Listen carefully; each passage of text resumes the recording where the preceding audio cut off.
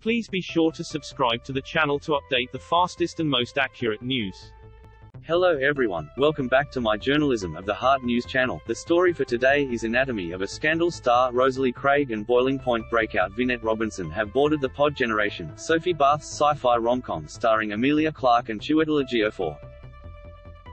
Harry Potter and the Tragedy of Macbeth actor Kathryn Hunter will also play a minor role in the pic, which is set in an AI future. Clarke, who is also exec producing, stars as Rachel, and Ejiofor is Alvy, a New York couple who are ready to take their relationship to the next level and start a family. Craig is best known in UK musical theatre circles and has starred in productions of the likes of Alice in Wonderland, Lord of the Rings and The Ferryman. She has more recently been pushing into the TV space, featuring in a range of British dramas including as Lucy in Netflix's Sienna Miller starring Anatomy of a Scandal.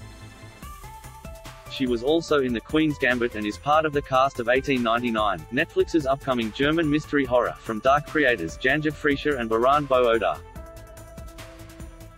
Robinson was lauded for her performance as Carly in The Stephen Graham starring UK indie pick Boiling Point, for which she won Best Supporting Actress at the British Independent Film Awards.